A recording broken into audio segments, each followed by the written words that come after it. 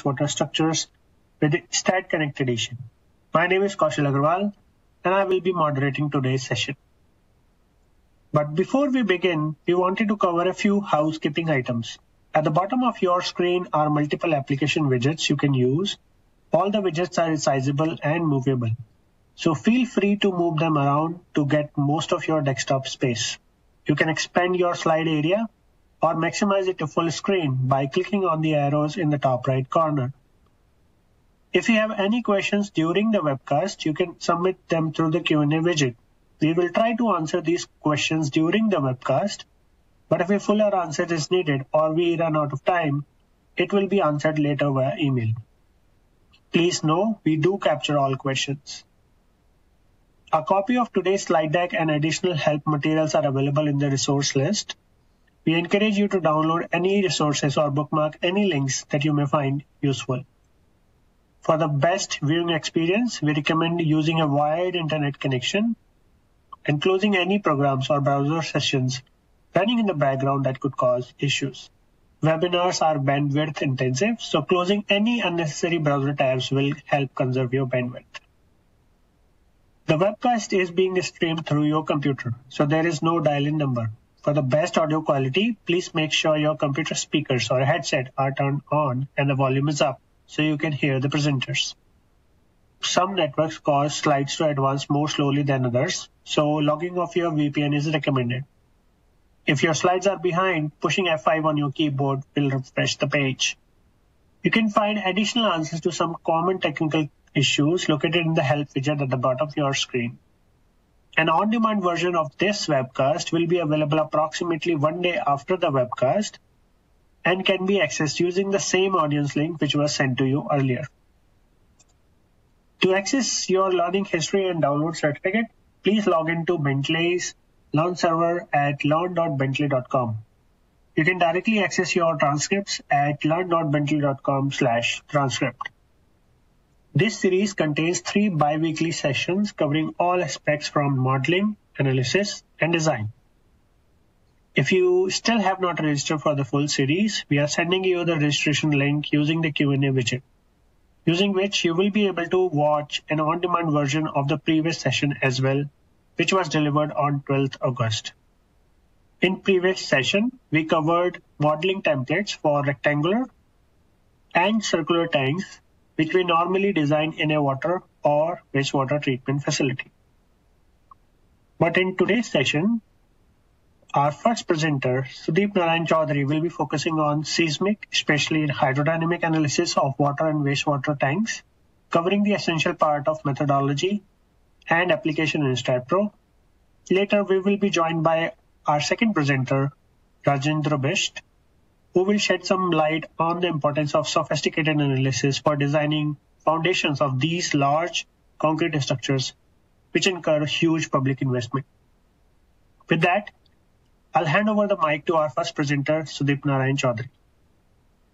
Hello, everyone, and welcome to this unique session on seismic analysis of ground-supported rectangular tanks to IS 1893, Part 2, 2014. The presentation on seismic analysis of other tank types like the ground-supported circular tanks and elevated tanks will be done in the Water Wastewater Series Part 2, which we plan to do in Q1 2022. Another important thing of consideration is that though this title seems to indicate that this is about the water tanks only, the contents today would be equally valid for any rectangular liquid storage tanks.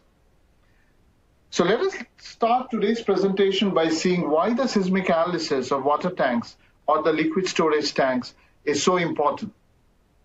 Earthquake events over the years have brought in disturbing pictures of destruction of liquid storage tanks from around the world.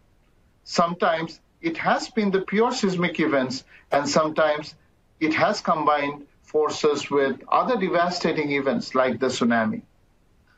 Damage or the collapse of this container causes some major unwanted events, such as the contamination of public drinking water, shortage of drinking and utilizing water, uncontrolled fires, and spillage of dangerous fluids. The uncontrolled fire and spillage of dangerous fluids subsequent to a major earthquake event may cause substantially more damage than the earthquake itself. Due to these reasons, this type of structures, which are special in construction and in function, from the engineering point of view, must be constructed well to be resistant against earthquakes.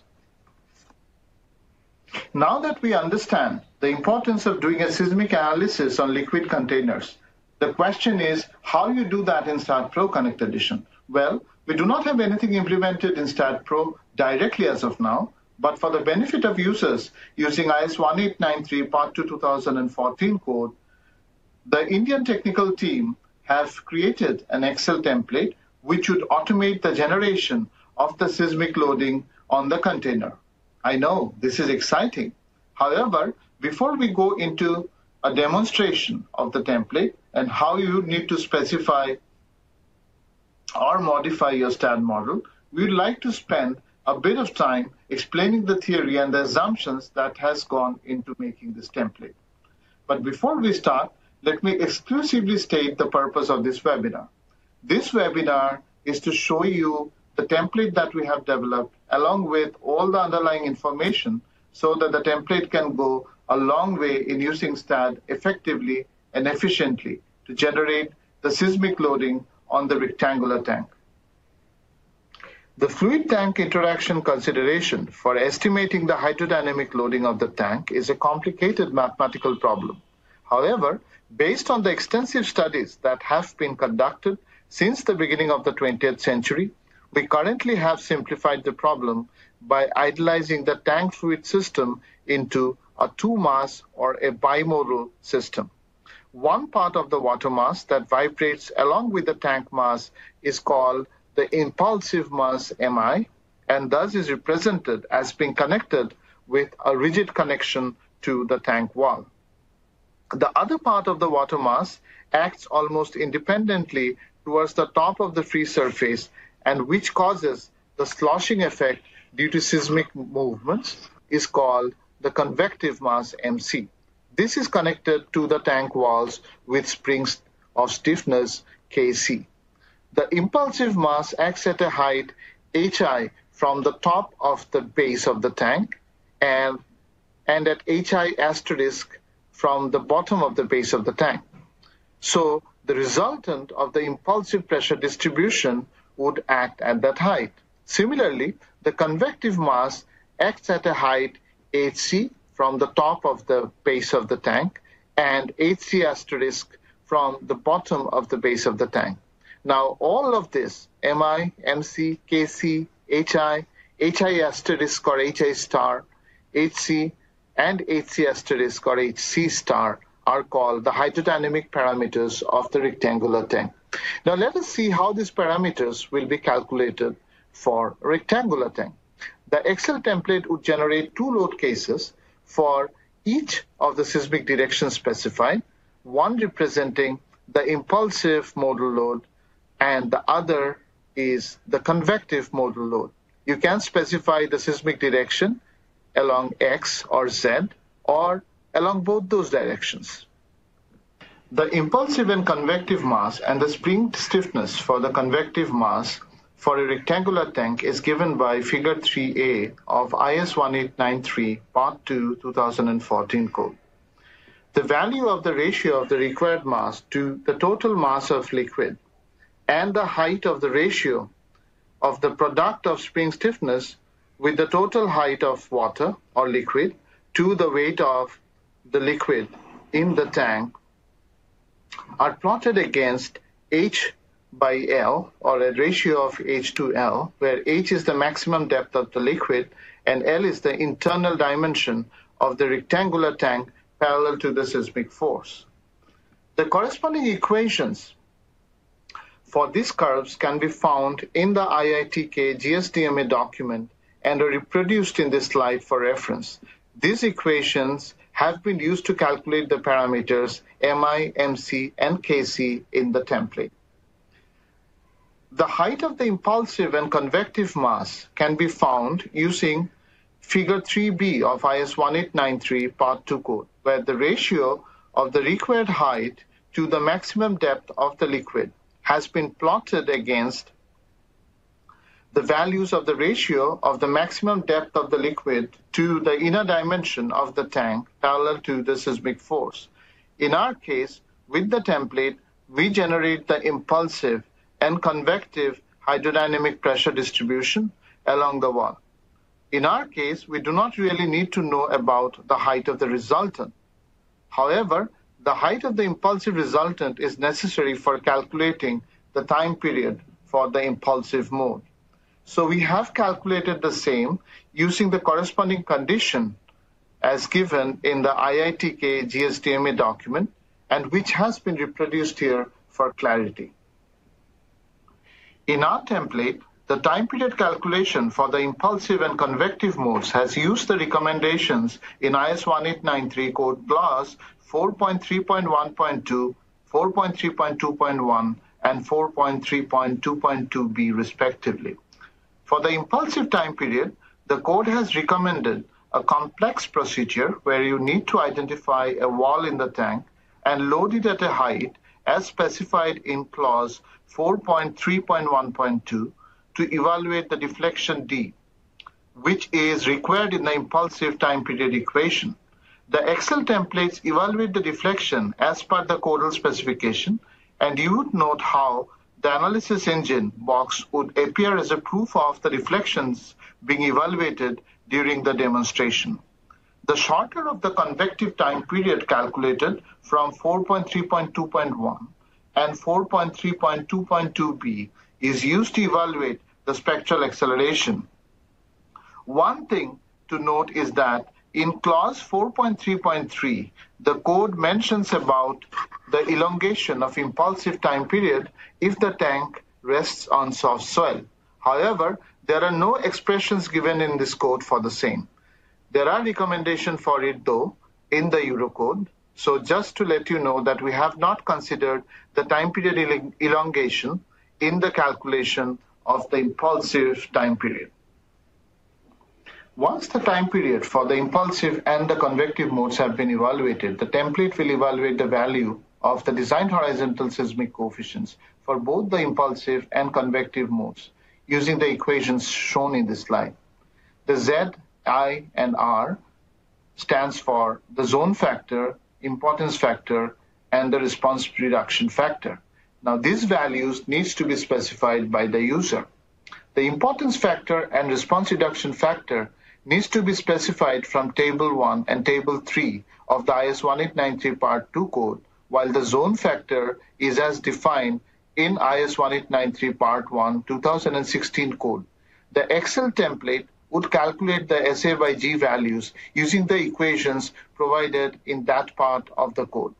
Once we have calculated the value of the designed horizontal seismic coefficient, we are now ready to calculate the hydrodynamic pressures that would be generated in the impulsive and the convective mode. So in this slide, we discuss the equations of the code that we have utilized in the template to generate the hydrodynamic pressures. Firstly, this is the equation to calculate the impulsive hydrodynamic pressure on the walls, which acts horizontally. And this is the equation for calculating the vertical hydrodynamic pressure on the base of the tank. This one is used for calculating the convective hydrodynamic horizontal pressure on the walls, while this is related to calculating the convective vertical base pressure on the base. You can see that all the pressure distribution on walls are hyperbolic functions of height from the base, considering other factors to remain constant, and the pressure distribution on the base as hyperbolic function of the distance from the center of the base.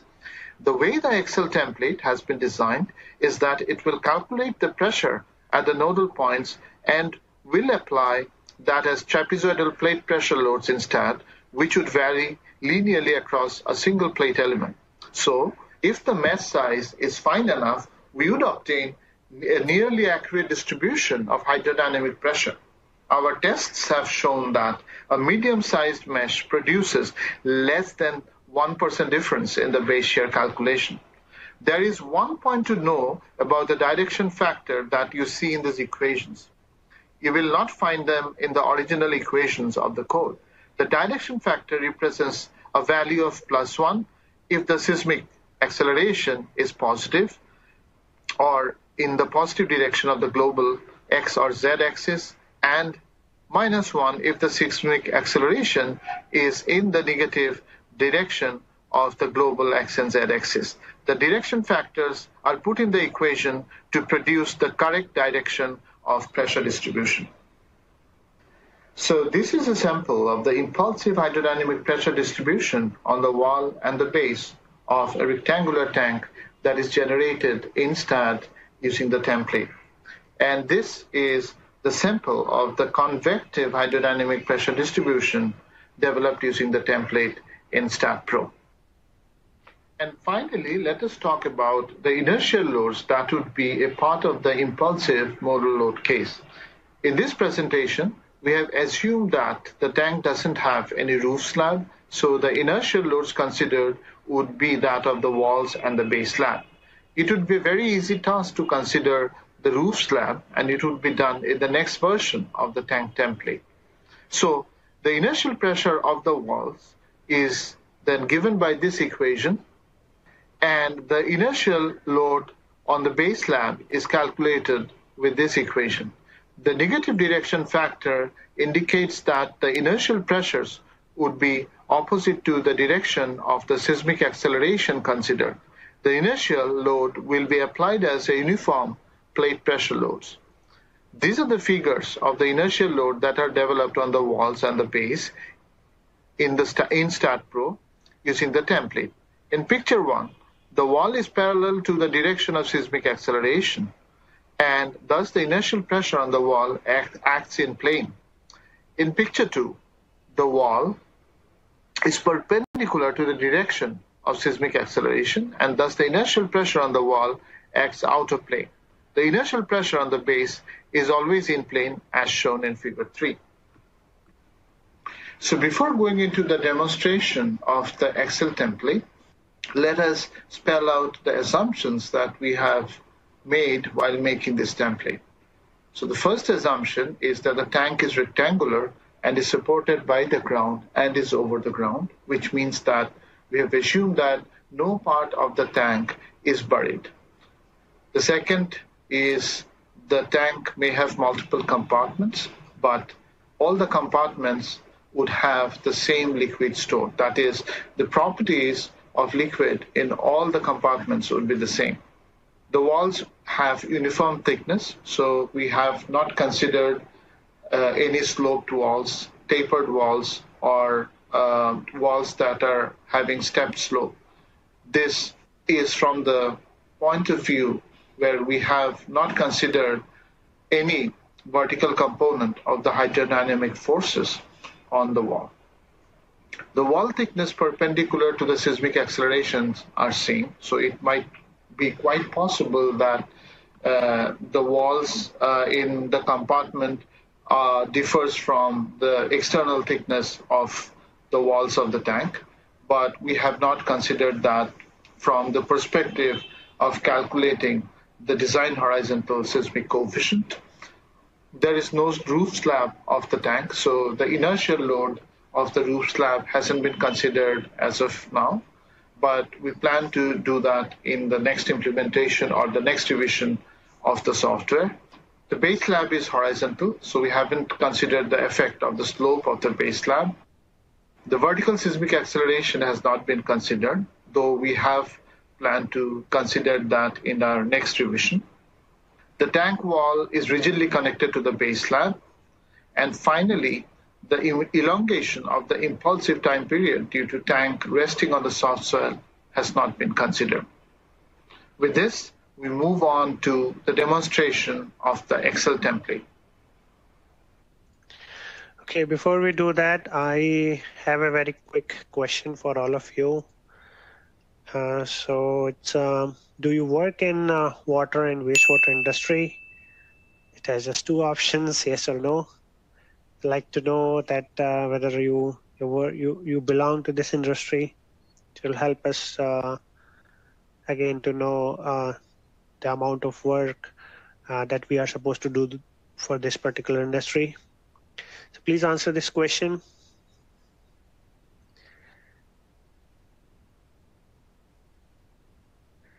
Okay, and then let's begin from where we left.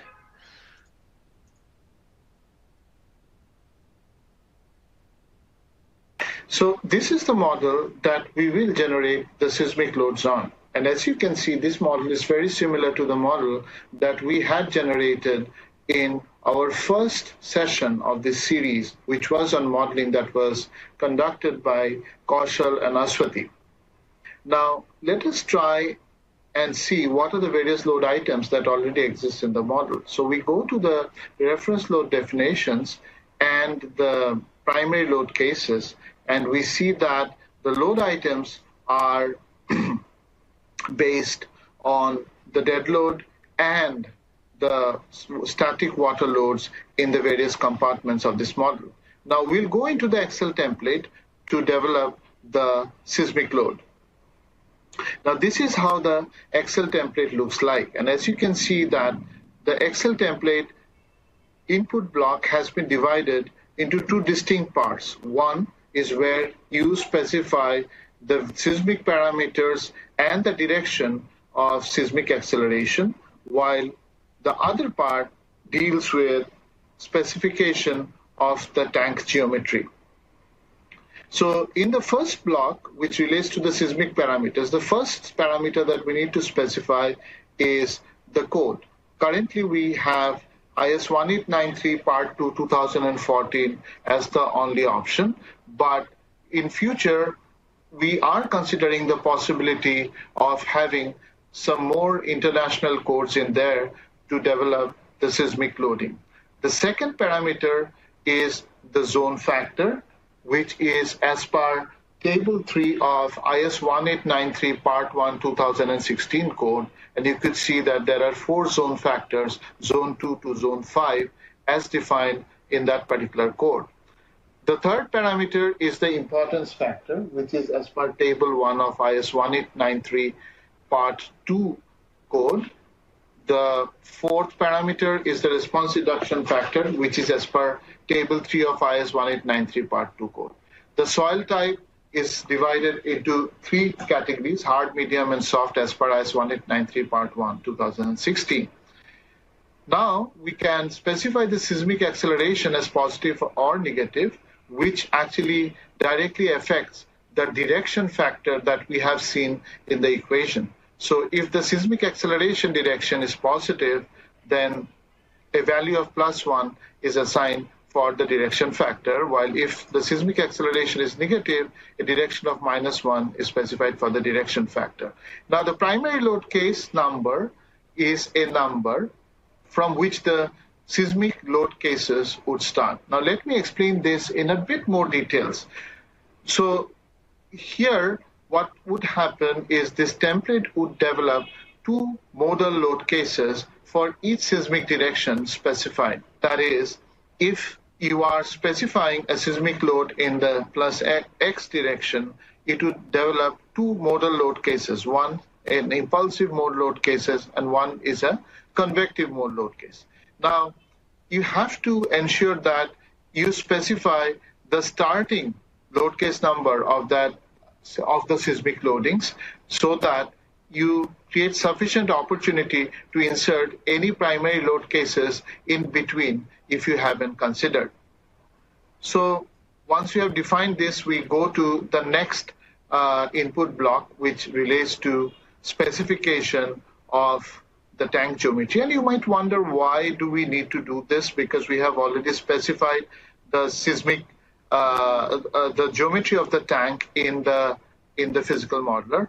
But why do we need to re-specify that again? Well, the reason is those information that you had given in the physical modeler was used to generate the mesh of the analytical model, but those values were not transferred to the analytical model, so we couldn't read that. So you need to re-specify these parameters once again to have the Excel template get all the necessary information of generating the seismic load. Now, the model generation has to be done for physical modeler, though we intend to give more options in the future.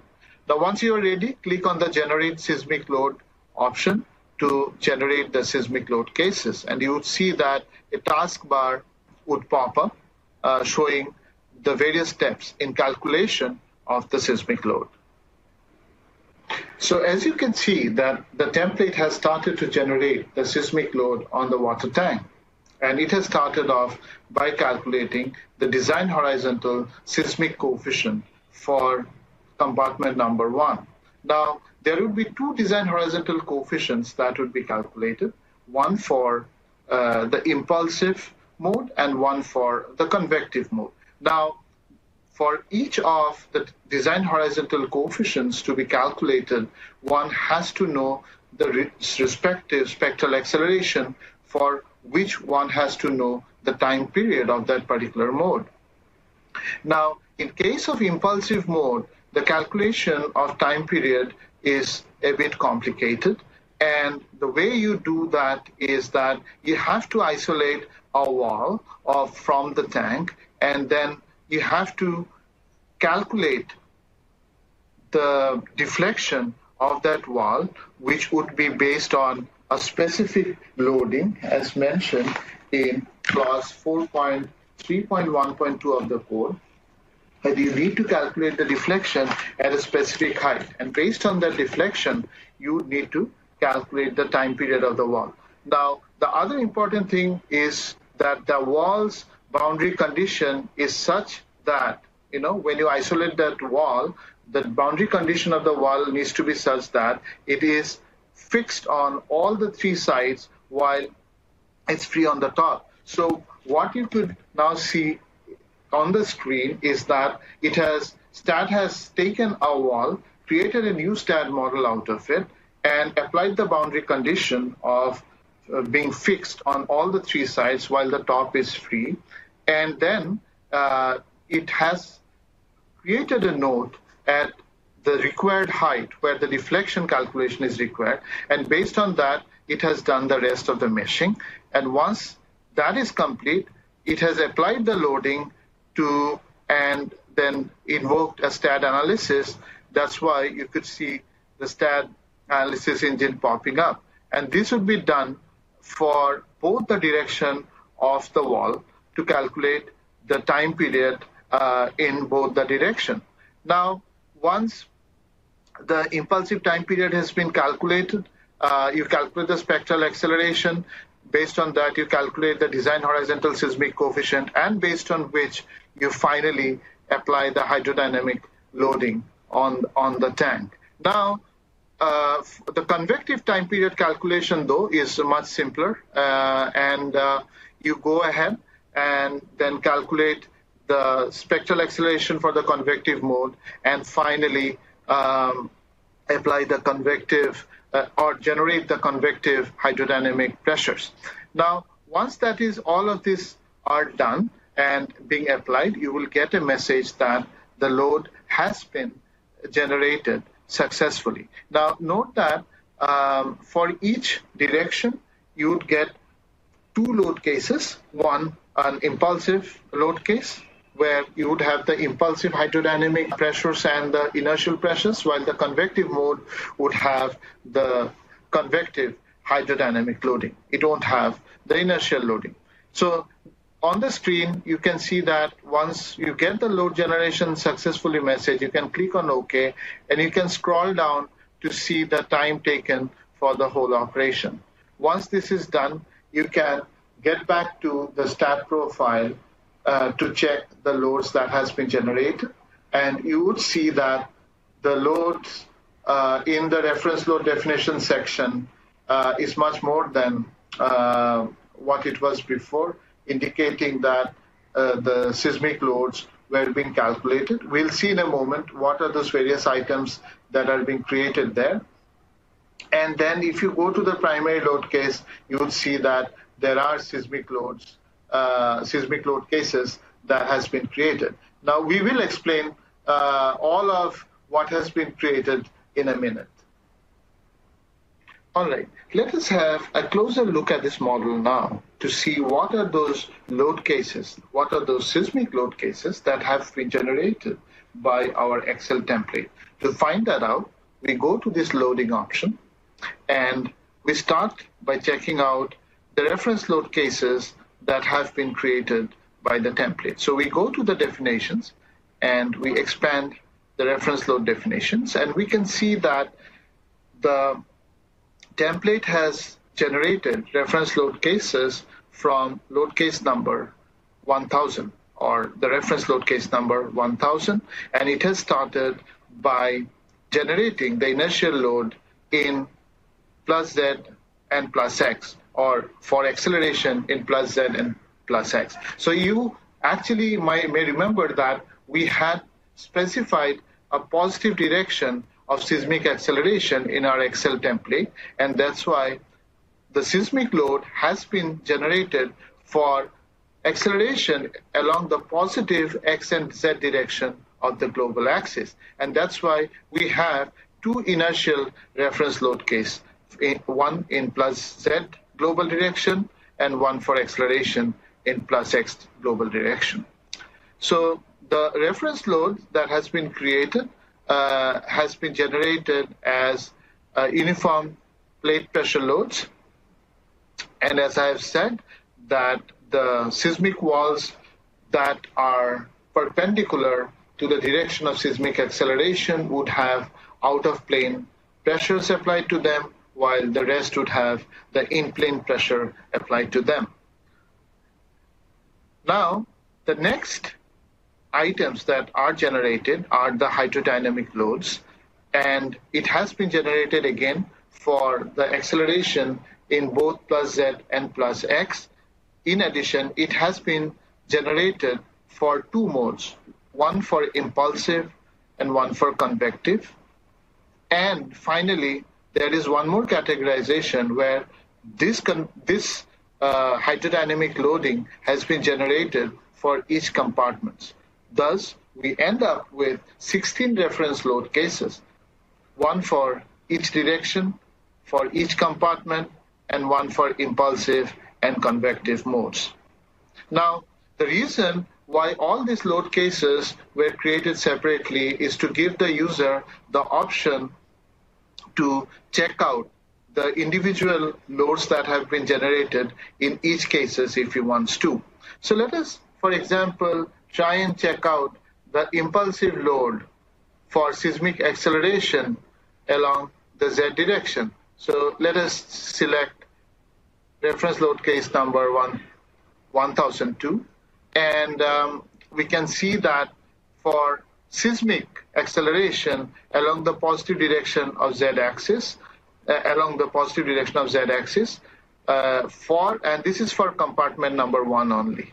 See, you mentioned there, if you look at the reference load case title closely, you will see CMP1, which refers to compartment 1. So now if you want to have a look as to what type of distribution has been achieved, you can always go to the view option and have a view from the minus X direction. And this is the impulsive load that has been generated. Now, similarly for the convective mode, for in compartment 1, for an acceleration in the positive Z direction can be seen by selecting one of the load items that has been generated, and you would see that this is the convective pressure distribution that has been generated by the Excel template. Now, of course, these values needs to be combined. They won't be acting individually. So as we know that the impulsive mode or the impulsive modal load case would combine both the inertial pressure distribution and the impulsive hydrodynamic pressure distribution. So if I actually go into load case number 100, remember that this is the load case number that we had specified in our Excel template, and thus the seismic load that has been generated has started with load case number 100. and you'll see that there is a combination that has been done of the various reference load items. So it has combined reference load case number 1000, and if we go up, reference load number 1000 indicates the inertial load in plus Z, and then it has combined reference load number 1002, which would mean that it has added the impulsive hydrodynamic load for compartment 1, and then 1006, which is the impulsive hydrodynamic loading for compartment 2, and so on. Similarly, for load case number 102, which is the convective mode hydrodynamic loading, has a combination of the convective hydrodynamic loading of all the compartments. Note that in this case, you will not have the inertial load that would be generated. In this case, the load that is generated is purely due to the sloshing of water. Now, these are the various load case that have been created, which shows that the template is working very well, and it has generated a very complicated load distribution, which would have been very difficult to calculate by hand.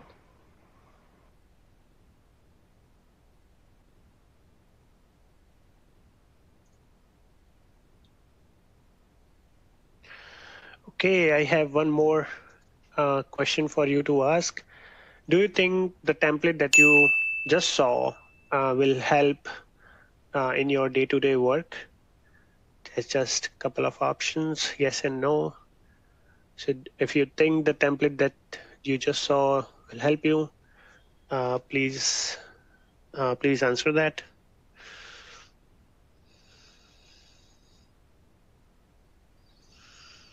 Okay.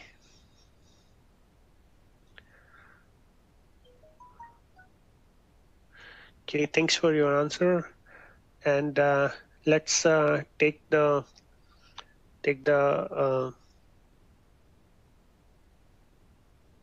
to the conclusion that what we actually showed it to you.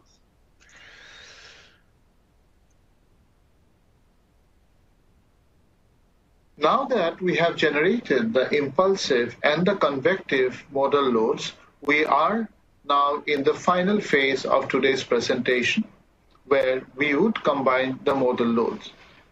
Our code, IS 1893 Part 2, 2014, suggests an SRSS combination, and this is mostly the way that the impulsive and the convective modes are combined around the world, except the Eurocode, which suggests using an absolute summation rule. Now, we will discuss how to then use the load combination to do an SRSS combination of the modal loads. So before proceeding to do a modal load combination, there is one last thing that I wanted to mention here. It is very important that we realize that this is nothing but a response spectrum analysis that we are trying to do. Instead of automating the response spectrum analysis through STAAD Pro, we have generated the individual impulsive and convective modal cases, and now we are going to combine the same. So all the limitations that was applicable for doing an automated response spectrum analysis in STAAD Pro will still hold for this case. For example, we cannot use a tension compression support for this rectangular tank. Well, now that you are aware of the limitation, we will go ahead and combine the modal loads. Now we realize that load case number 100 and load case number 102 are two modal load cases that needs to be combined because both are individual modal load cases that has been generated because of the seismic acceleration in the plus Z direction. So how do we go ahead and combine these two modal load cases? Now, remember that we need to do an SRSS combination. So we go ahead and click on the define combination, and let us define that as 104. Load number is 104, and this is modal combination. Let us name it as modal combination for seismic acceleration in plus Z, and we intend to do an SRSS combination here. So we click on the SRSS, and then we go ahead and pick our load cases, 100, and ensure that this checkbox is ticked on, and 102, ensure that this checkbox is ticked on, and click on add, and we have achieved the modal combination of the convective and impulsive modes from the acceleration in the plus Z direction. Now, the next thing that we need to do is to combine the impulsive and the convective mode for acceleration in the plus X direction. So, let us define another load combination, 105, and we say modal combination in plus X. It's an SRSS combination, and we combine 101 and 103. And check these boxes in, click on add, and we have defined the modal combination in plus X as well. Now, remember that these are your final earthquake load cases, not the individual impulsive and convective modal load cases. They are not your final load cases for seismic. What you would call as a seismic load case would be this combined load case, that is load combination number 104 and load combination number 105. Now, the idea is that if you run the analysis, the results that would come out of it would be all positive, absolute values, because of the SRSS combination. So let us try that. Let us go into the text editor, and for one of the modal load combination, let us first type in the perform analysis command and say one of the modal load combination is load combination 104. So we give a load is 104, and we just specify a support reaction printing. The idea is that all of this load would come out to be absolute positive, which would not have if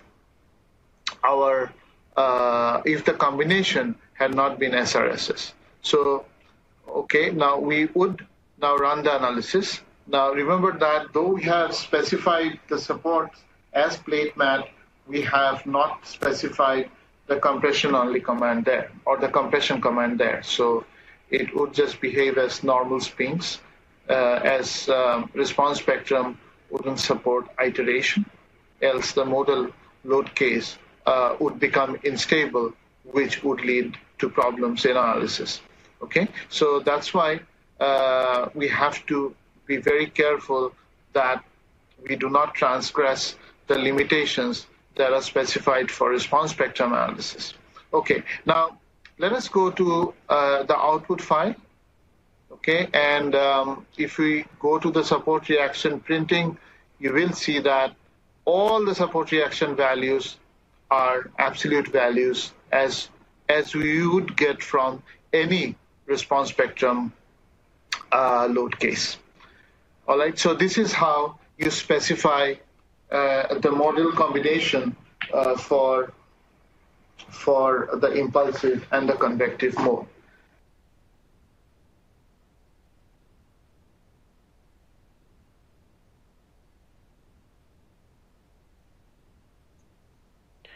Okay, I have one more quick question for you.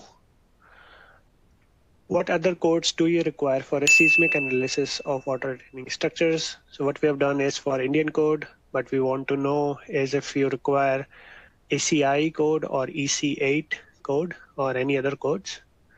So please check on the box.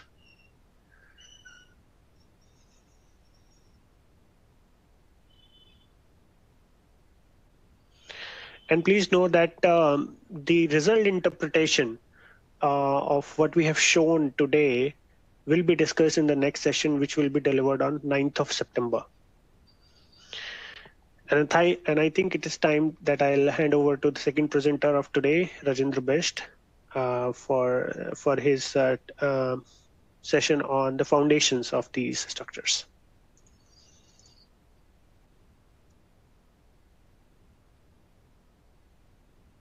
Good morning, everyone.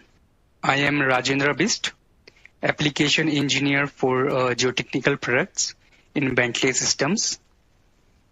And for today's session, I'll discuss about the foundation of water and wastewater structures from a geotechnical engineering point of view. So often the structural engineer use the software in which the structure is modeled in detail, but the subsoil is represented with a simple structural element which describes the behavior of soil poorly. Even though the structure was designed properly with a very high factor of safety, but if you don't have a good understanding of soil behavior, then that could lead to failure. The proper representation of soil behavior in modeling is important when you are dealing with a large infrastructure project for public service with a very large investment. This is the outline of today's presentation. First, I will introduce you to the Bentley Geotechnical Engineering Solutions.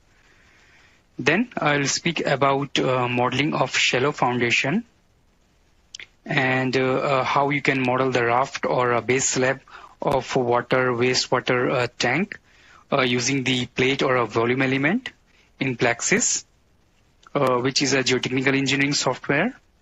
Then I will discuss about total and differential settlement of the raft that you can get as the output from Plaxis program. And after that, the consolidation analysis and its importance. Then I will move to part C of the presentation, which is modeling of a pile foundation using volume or embedded beam. And also I'll discuss about how to get structural forces in the piles. So first, I'll start with the Bentley Geotechnical Engineering Solutions. Bentley system offers a range of geotechnical products that provide a solution for any kind of geotechnical problems. So here we have two categories of geotechnical product. The first is the geotechnical analysis, and the second is geotechnical information management.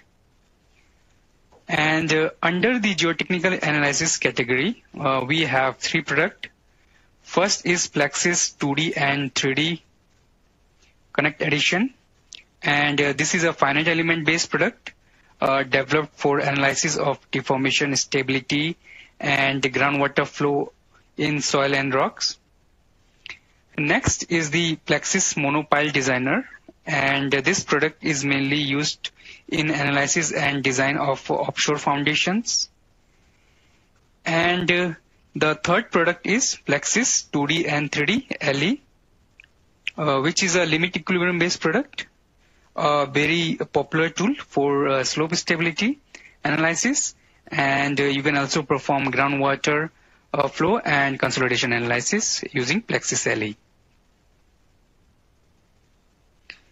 Now, the second category is geotechnical information management, and under this, there are three products that are GINT, Kinetics, and Open Ground. These products are mainly used for collecting, reporting, managing, visualizing, and analysis of in situ and laboratory test data. So for this session, we will be focusing on geotechnical analysis category and mainly on Plexis 2D and 3D Connect Edition. Now the question comes is what exactly does Plexis do? So Plexis is a finite element software developed for the analysis of deformation, stability, and groundwater flow in geotechnical engineering. It is a very user-friendly, robust, and reliable finite element tool, using which you can create an efficient geotechnical model very fast. And it has a comprehensive library of advanced material model for modeling of soil and rocks. And as you can see in this figure, how you can use the software for different geotechnical problems, from foundation to tunneling to excavation problem, and we can model other problems also. Using this tool, you can get a reliable assessment of stress and displacement in soil and rock, and it has a very powerful and versatile post-processing, which give a detailed result using which you can find internal structural forces, displacement, stress, and flow. Now, moving to part B of the presentation, which is modeling of shallow foundation. Now, let me first show you a video of how you can import a tank model from ISM to Plexis 3D. And this tank model is something that you have created in STAAD Pro. So ISM, or Integrated Structural Model, is a technology for sharing structural engineering project information among structural modeling analysis, design drafting, and detailing applications. And Plexis 3D can exchange structural information with integrated structural model repositories. So to use this feature, you should have the ISM enabled softwares. So you have to choose ISM from the file menu, and then you can start the configure a remote scripting server. And this will open your ISM window, and you can choose the ISM file. And here you have to select all the structural element that you want to import. And now you can see we have the tank model that we have imported in Plexis 3D from the ISM repository. The top figure is showing the model of tank and soil. And in Plexis, there are two ways of modeling raft or the base slab of wastewater tank. First, using the continuum or the volume element, and second, using the plate element. And the plate element is usually preferable when you have a very flexible raft, and you can get all the structural forces of the raft easily using the plate element. And here the soil is modeled using the soil model that represent the soil behavior more realistically. And in Plexis, we do have a very advanced soil model that you can use for modeling of any kind of soil behavior. The fluid weight in the tank produce a uniform surcharge on the tank foundation. And in Plexis, you can model the fluid weight as the uniformly distributed load. Now, the uniformly distributed load due to the tank contents result in settlement of foundation. And the foundation can experience either the uniform settlement or a differential settlement depending on the flexibility of the raft and the type of soil or the soil strength. The figure on the right hand side top is showing the total or the average settlement of the raft, and the bottom is showing the differential settlement. And here you can see the center of the raft settled more as compared to its edges. And these are the output that you can get from the Plexis. And these are the settlement immediately after the construction of the tank. Now, the structures are usually designed for a design service life of 50 to 75 years. And during this period, there should not be any excessive settlement. So consideration should also be given to the long-term settlement of the structure during its service life. The long-term settlement of foundation can be determined using the consolidation analysis in Plexis. And in Plexis, there is an option to enter the time interval also. So you can run the consolidation analysis for the time period of 50 to 75 years also. Now, the right-hand side figure is showing you the curve for settlement versus time. And this settlement include immediate settlement and settlement due to the consolidation of soil. So you can see here, immediately after construction, the foundation settled by 30 to 35 mm. But with the increase in time, the settlement reached to up to 80 mm. So for any structure, the long-term settlement should also be considered. In Plexis, we can choose the node and get the displacement for that particular node. And that displacement you can use back in STAAD as the displacement load and do the further analysis. But you have to make sure that the position of the node point is same in the model in both STAAD and the Plexis program. Here are the output that you can get directly from Plexis. So using the Plexis program, you are modeling this soil more realistically, and then you can determine the ultimate load carrying capacity and the total and differential settlement, and also get the structural forces of foundation such as axial force, shear force, or the bending moment. Now moving to the final part of the presentation, which is modeling of piles in Plexis. There are mainly two methods of modeling of pile in Plexis. The first one is by modeling the pile as volume. So the volume pile composed of a volume elements or wall element with the pile property. And here we are physically simulating the pile. And using the interface element, we can account for interaction between pile and the surrounding soil. And this is considered as the most accurate representation of pile for the soil structure interaction.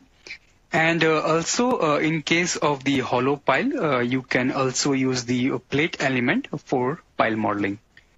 But the volume pile has some limitations. It requires large number of element, and when you want to model a large pile group, the number of element will be too large, and analysis of the model will be very difficult. And also because of the circular shape, the mesh quality will not be good. The piles can also be modeled using the embedded beams option in Plexis, and an embedded beam composed of a beam element that can be placed in arbitrary direction in soil and interact with the soil by means of special interface element. And the interaction with soil involved skin as well as the tip resistance, and they are determined by relative displacement between soil and the pile. The embedded beam does not occupy any volume, but a particular volume around the pile is assumed, and this volume is considered as the elastic zone, and the size of this zone is equivalent to the pile diameter. So using the embedded beam option, you can model large pile groups without affecting the mesh quality of the model. So this figure is showing a small pile group model using volume element, And the volume pile is usually preferable when you are modeling a single pile or a small pile group. But you have to make sure that the mesh quality is good in the model. And here you can see a very large pile group modeled using the embedded beams option in Plexis. And embedded beams are efficient way of modeling large number of piles with a large soil element as compared to the size of pile diameter. This figure showing the output that you can get directly from Plexis, and here you have the displacement when a large pile group is installed below the raft. Here you can also determine the load carrying capacity of the foundation and also the different settlements. In the case when you are modeling pile using embedded beam option, you can get the structural forces such as axial force, shear force, and bending moment directly, and also the pile movement. So these figures here showing the axial forces and the axial displacement of pile. With this, I would finish my presentation here, and thank you for your time and attention. Okay, so before we jump off to the question and answer session, I have a very important question to ask. If you have faced, or you might have faced, the geotechnical challenges while working on the water wastewater structures foundation. So if you have faced those challenges, like to know those, and you can let us know which challenges you have faced. Okay, so I'll give about a minute for you to type in.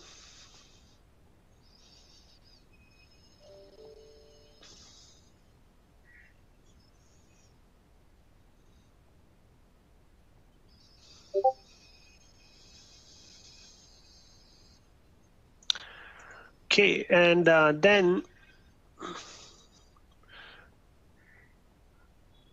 I like to also tell you that on the 9th of September, we'll be covering the third session of this series, which is the design of water and wastewater structures in STAAD connected edition. So it will be focused on the design part of it. So it's on 9th of September. If you have not registered it, we probably have sent it the links to you, to all of you. Please do register for the 9th September event.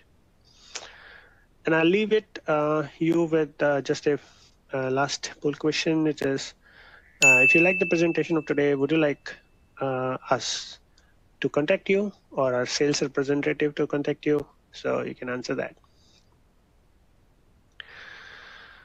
Okay, so I think it is time that I take the questions. I think me and my colleagues are relentlessly been trying to answer your questions, and most of them we actually answered, but there are very important questions that I think I like to take. So one of the question which was asked by a user is, how do we get this Excel template?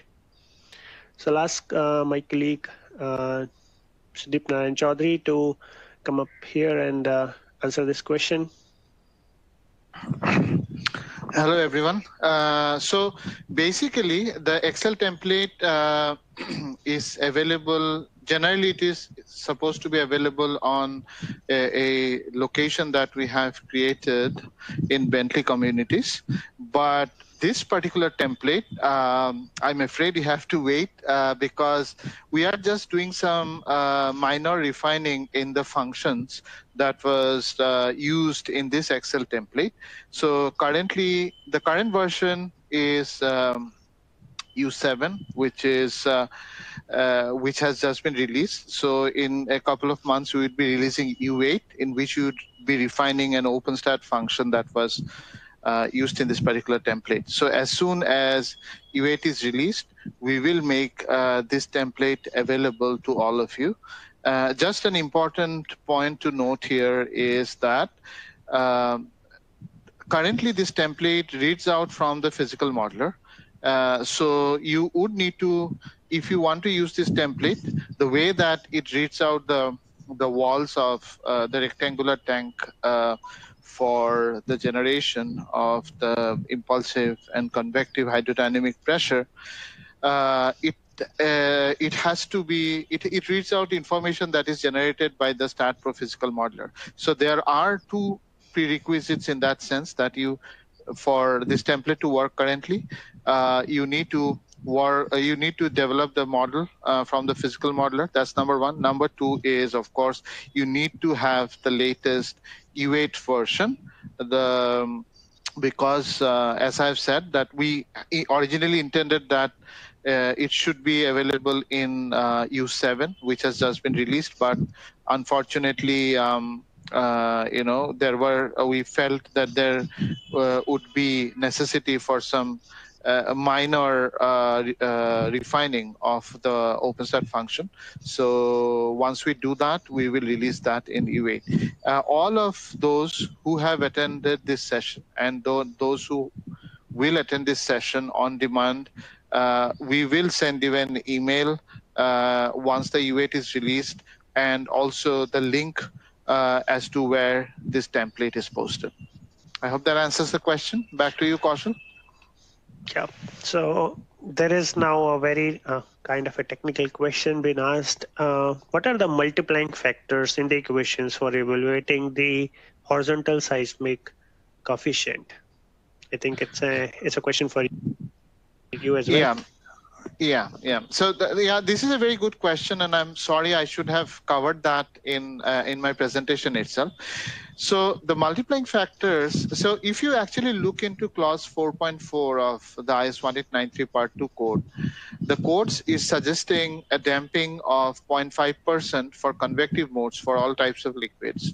And the impulsive mode damping is recommended to be taken as 2% for steel tanks and 5% for masonry tanks. Now, you might have noticed that the response spectrum data, the spectral acceleration data that we are using in these equations are being generated from the part 1 of IS 1893 code, which is based on a 5% damping. So obviously you would need to make some adjustments for these various values of damping that has been recommended. So accordingly, let me just have a look into the code. So if you actually look into clause 4.5.2 of the part 2 code, you will see that because of this damping factor being different, or the different damping factors being recommended, then one, we are sorting out the spectral acceleration from the code has suggested a multiplying factor of 1 for 5%. That is for concrete or masonry tanks, you need to have a multiplying factor for 1. For 2%, it's 1.4. So for the steel tanks, you need to have a multiplying factor of 1.4. And for the convective mode, for all type of liquid, it has suggested 0.5% damping, which is equivalent to a multiplying factor of 1.75. Now, we use these multiplying factors to modify the design horizontal coefficient that is being calculated based on a response spectrum curve based on 5% damping. So I hope that answers the question. Back to you, Kaushal. I think so. That answers the question very well. So next question is, in case of circular water tank, tower type, the IS code explained in this webinar can be applied for the seismic case? Say it's come with a question mark. So I think if you have understood the question. Yes. Okay. So basically, the question that has been asked here is whether if it can be explained for circular water tanks 1, and I think they're also asking for an elevated type of a circular water tank. So no, this one is specifically meant for rectangular tanks. For circular tanks, there needs to be a radial function that needs to be considered as well. So that hasn't been considered here. So this is, and even for the elevated water tanks, there are separate recommendations, which we will take care of, hopefully in the, so this is the water wastewater series part 1. We plan to do a part 2 series in Q1 of 2022, and we are hoping that we will take care of this circular water tanks and also the elevated water tanks in that session. Back to you, Kaushal. Okay, I have one more question for Rajendra this time. How to consider soil structure interaction? Yeah, thank you, Kaushal. And that's a very interesting question, I would say. So because of the time constraint, we couldn't show you the full ISM workflow. So what happens is that whenever you model a structure or a superstructure in your structure software, you can export that model and export that model to the ISM. And then from the ISM, Plexis can import that model.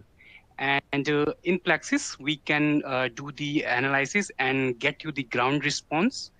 And based on that ground response, you can get the displacements at different nodes or at different points in your model. And that displacement you can use as the displacement support loads in your STAAD program. So this is one way of considering the soil structure interaction, and it's a very simple process, but because of the time constraint, we couldn't show you the full extent of this process here. And maybe in future we can do something on that. And there are a few webinars also, on-demand webinars that you can refer to for more information on this ISM workflow. Over to you, Kaushal. Thanks, Rajendra. Okay, I have a very important question coming up for Sudeepda. So, should the seismic analysis be carried out for every water retaining, for which case can we neglect the effect of seismic forces? Okay, that's a good question. See, of course, like I would suggest that you should consider this for sort of every water wastewater structures, but again, the final decision, of course, see, the hydrodynamic issues have an impact when actually there is a movement of the water particles. It compounds the forces on the structure. But yeah, there and you would see that generally for all usable tanks, the code suggests an importance factor of 1.5, which you should, which probably shows the importance of considering the hydrodynamic analysis for water tanks. But if there are some tanks where you feel that there is no risk to public life, or there won't be any consequences to the environment, society, and economy, it's your decision whether you want to. But if you ask me, I will absolutely go for it. For such type of tanks that I've just mentioned, the importance factor suggested in the code is 1. So you should at least go for a hydrodynamic analysis with 1. With the importance factor of 1. That is what I would suggest. It will be very difficult, but yeah, absolutely yes. If it is something that affects public life, or it's hazardous to the environment, the economy, you have to consider the hydrodynamic effects. Yes. Okay, I have a couple more questions. I try to rephrase them into one. So in future, can we have the hydrodynamic pressure template for elevated water tanks, buried tanks, or maybe the partially buried tanks? Right. So again, for the elevated tanks, definitely yes. For the buried tanks, when you talk of buried tanks, again, you have to talk about the shape of the tanks, whether it's a circular tank or whether it's a rectangular tank. That is one. We intend to actually reach out to our users who are already using STAAD Pro in water wastewater structures in order to understand better how they're using it for the buried tanks. We haven't given the information on buried tanks in this particular session. We have sort of considered the tank to be overground. But once we have a discussion with them, because see, the code, I haven't found any recommendations as such as to what needs to be considered for buried tanks. Okay. There could be compounded soil effects as well with the tank pushing on the soil. But I would like to find out from users who had been in this industry for a long time as to what effects could we have on buried tanks. But of course, yeah. We intend to do the elevated tanks, no doubt about it. But buried tanks, we are still doing a bit of research on what it is going to be and what the literature around the world says. I don't claim that we have done a very good research on the buried tanks, but and that's why we have kept it aside for the next water wastewater series part 2, where we'll do some more study. We'll talk to the users who are already using STAAD Pro and get back with a more informed decision on if the buried tanks are required or not. But we'll definitely mention that in the second or the part 2 of the water wastewater series. Okay, we are getting few more questions, but I think for them we will need a bit of a study, and even may need to take some screenshots to answer them. So I think we can conclude this session for today. And I thank both of our presenters, Rajendra Best and Sudeep Narayan Chaudhary. And I thank you all the participants who have stayed with us, though we spilled over a little bit. And I thank you all for your patient listening. Thanks, and we'll see you in the next session. Bye-bye.